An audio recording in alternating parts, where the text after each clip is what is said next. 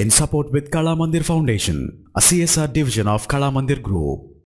Screen మీద కనిపించే టెక్స్ట్ని మనకి ఆడియో రూపంలో పైకి చదివి వినిపించాలంటే కనుక అంటే మనం ఏదన్నా ఇన్ఫర్మేషన్ కానీ లేదా పుస్తకాలు కానీ చదివేటప్పుడు అవి కష్టపడి కళ్ళతో చదవడం కాకుండా అది ఆడియో రూపంలో వినిపించబడాలంటే వాయిస్ అలౌడ్ రీడర్ అని ఒక ఆండ్రాయిడ్ అప్లికేషన్ గూగుల్ ప్లే స్టోర్లో దొరుకుతుంది. వన్స్ దీన్ని మనం ఓపెన్ చేసిన తర్వాత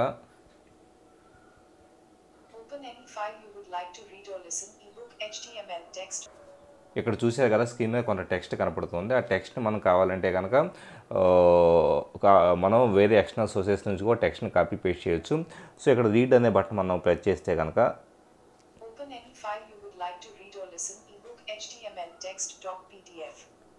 by pressing the folder icon on top.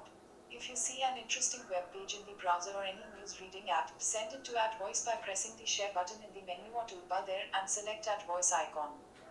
ఇక్కడ మనకి రీడ్ అవుతున్న టెక్స్ట్ అనేది హైలైట్ అయ్యేసి కనపడుతుంది చూసారా.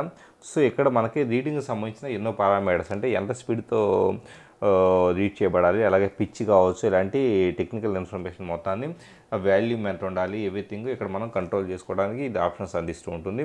సో ఇలాగా మనకి రకరకాల ఫైల్స్ని ఆల్రెడీ ఉన్న వాటిని కాకుండా ఎన్కోడింగ్ కావచ్చు, లేకపోతే ఫుల్ పేజీ టెక్స్ట్ కావాలంటే కనుక లోడ్ ఫ్రమ్ బ్రౌజర్ కావాలంటే కనుక ఇలాగ ఎన్నో రకాల ఆప్షన్స్ని ఇది అందిస్తూ ఉంటుంది.